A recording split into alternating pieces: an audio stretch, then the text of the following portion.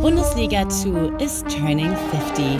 It's long been more than just the Bundesliga younger sibling. Over the last 5 decades, it's made history in its own right. Germany's second division has been a launching pad for many future stars. Football as it's meant to be, with plenty of tradition. Bundesliga 2 has long since established itself in its own right, and it's truly booming.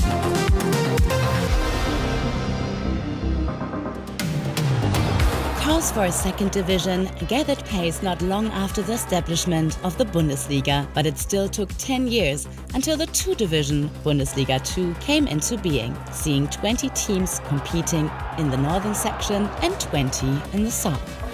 Among the big names to feature in the opening seasons were Borussia Dortmund and Wolfsburg in the north and former champions Nürnberg and 1860 München in the south. Many other founding members, on the other hand, are less well known today.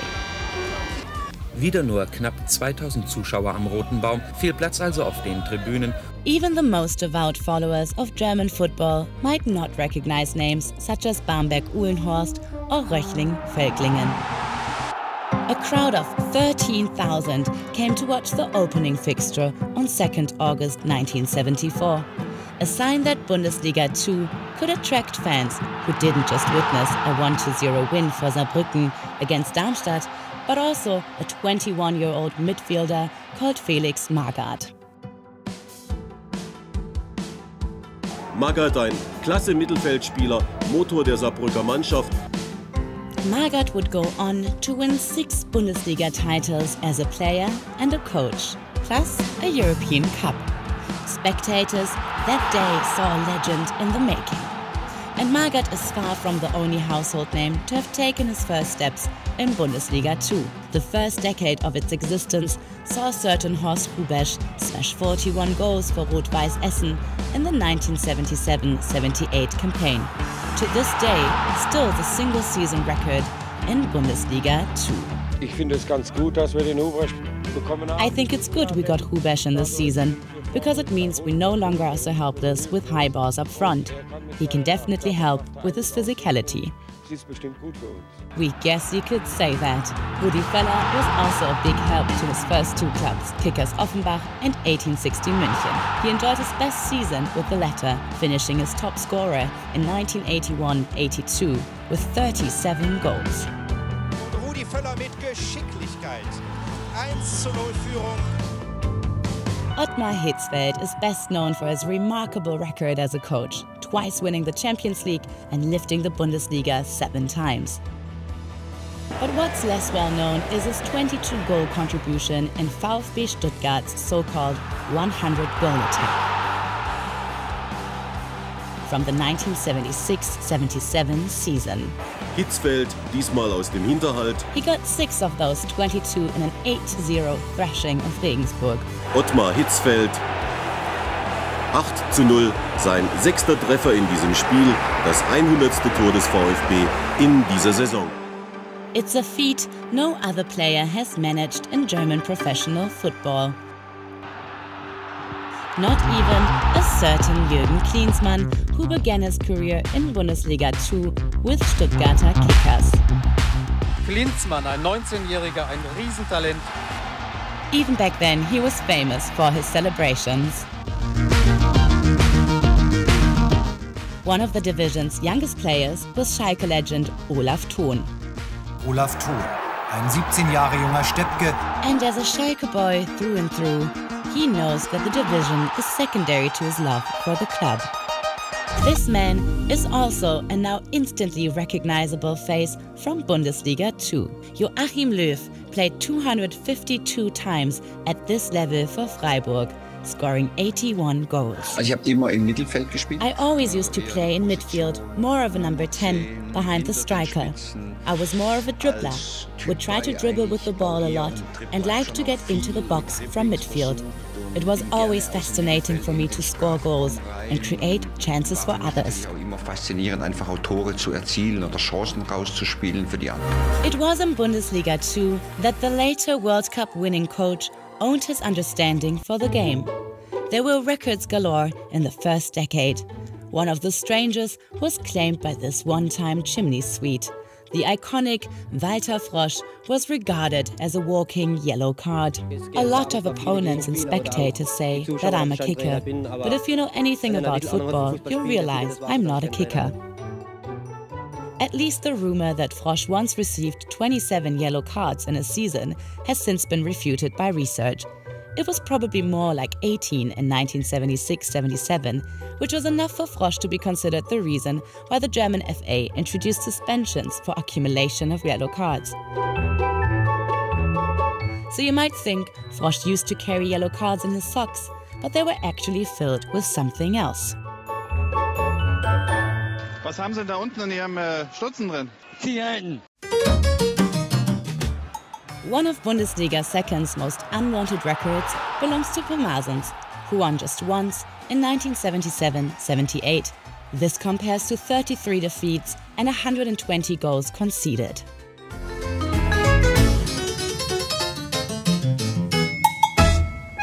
Im neuen Tabellenletzten aus Pirmasens blieben nur die Pfiffe und das Gelächter der Zuschauer. Perhaps Pirmasens got off lightly. They missed out on the Dieter Schatzschneider era. If they had, things might have turned out even worse. Schatzschneider scored a total of 153 goals for Hannover and Fortuna Köln, securing him the title of record goalscorer in Bundesliga 2 for a very long time. That was until this man arrived. Terodde surpassed Schatzschneider's record in 2021-2022 and extended it to 177. He was the division's season top scorer 4 times for 4 different clubs in Bochum, Stuttgart, Köln, and finally Schalke. It's no surprise you might lose your voice celebrating all these goals. Ja, heute, boah. Es will mir auch schwerfallen. Das muss man erst mal realisieren, was hier heute komplett abgegangen ist schon vor dem Spiel.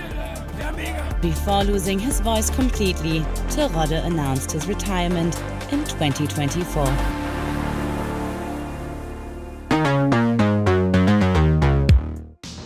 Bundesliga 2 has always been home to some unique characters. 2 of them emerged in the mid-80s in Ansgar Brinkmann and Willy Landgraf. They embodied the football of that era. Real fighters on the pitch with a clear stance off it. Fußball ist im Kindergarten. Brinkmann was something of a footballing nomad. He moved clubs 18 times over 20 years, played 315 games in Bundesliga 2. The White Brazilian, as he was called by fans and the media, was a man of clear words. Da will ich nichts mehr von Aufstieg hören, da fehlt an Qualität am Ende. Someone who refused to yield, and yet, or perhaps precisely because of that, the fans liked him. Landgraf was another Bundesliga 2 original, or let's call him Mr. Bundesliga 2. He was a small defender at just 1.66 meters tall, but his reputation was always great. His 508 second division appearances for Rot-Weiß Essen, Homburg, Gütersloh and finally Alemannia Aachen made him a legend. He finally managed to gain promotion to the Bundesliga with Aachen. The fact that he retired immediately afterwards could hardly have been more fitting. The beginning of the 1990s was a special time, and not just for football in Germany. The country's reunification brought together what belonged together. Bitte sehr, viel Spaß wünsche ich. Wünsche ich mir auch, nach neu 28 Jahren. It also meant changes for Bundesliga 2, which was expanded to create a very big league. A total of 24 teams competed in a mammoth 1992-93 season. After 46 rounds of fixtures, 7 teams were relegated. 5 more went down the year after, reducing the division back to its 18-team format that we still have today. Part of the Bundesliga 2 story at that time was Mainz, with a player you might just recognize. Mainz really needs something. 3-1 down. Oh, make it 3-2! It's in the back of the net! Jürgen Klopp has scored! Klopp himself probably never would have believed at the time what a coaching career lay ahead of him. During his playing days, he limited himself to fighting. by any means necessary. And then, as a coach, he achieved what he had been denied as a player. After 3 dramatic failed attempts, Mainz were promoted to the Bundesliga. And sometimes Bundesliga 2 also came up with stories that nobody would believe if there weren't pictures to prove it. In December 1999, Fortuna Köln president John Löring sacked head coach Toni Schumacher during the halftime. I've put it off for so long, simply to avoid hurting a great sportsman. But I can't stand by and watch my club be run into the ground. Since the assistant coach didn't return the dugout out of solidarity with Schumacher, Löring took over the coaching himself, to no avail. Fortuna lost 5-1 to Waldhof Mannheim.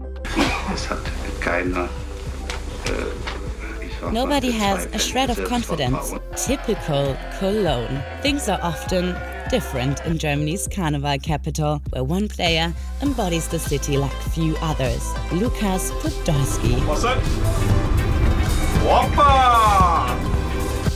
Now the city's most famous son, in 2004 he was Köln's greatest hope.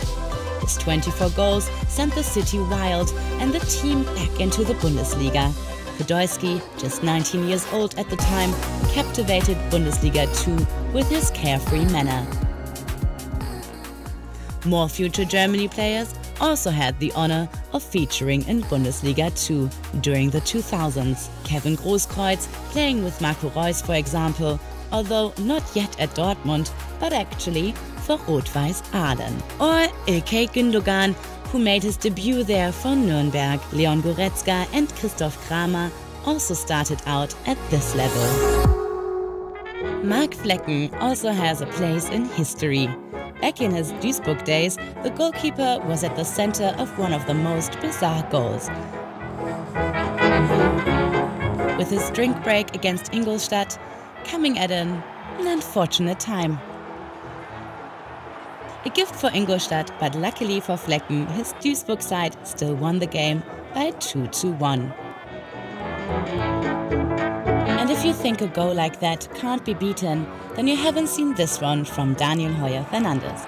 Of all times for a howler, the Hamburg goalkeeper produced this one in the derby against St. Pauli. There's a particular special atmosphere when former Bundesliga ever presents HSV, meet Cult Club and city rivals Pauli. And goals are guaranteed. Some brilliant, some certainly avoidable. Bundesliga 2 continues to create its own stories in the modern era. And in front of more and more spectators, an average of 30,000 attended games in 2023-24. The second division has rarely been so attractive, also boasting some huge clubs. The anniversary season promises to break records once again. With more big clubs, such as Köln, joining the fold, the league's appeal is assured, and we're ready for yet more moments of history.